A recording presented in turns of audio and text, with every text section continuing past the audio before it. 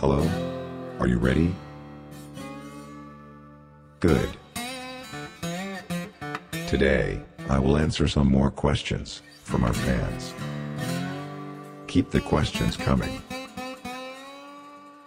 Okay. First question is Patricia Longhorn from Grimsby.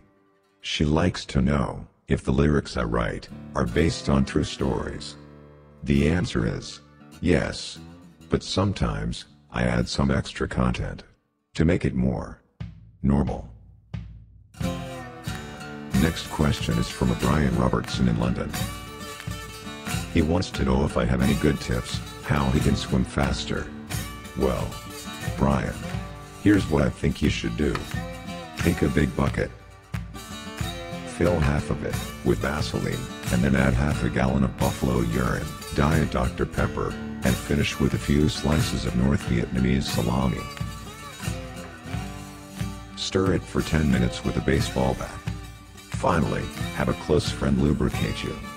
Every inch of your body. Then,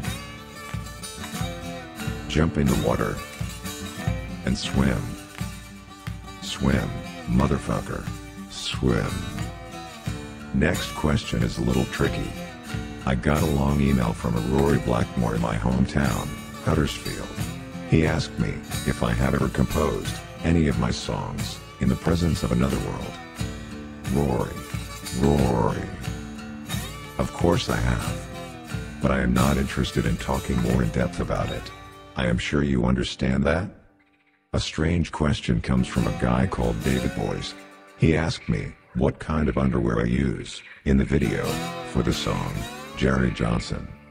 Well, David, check your mailbox.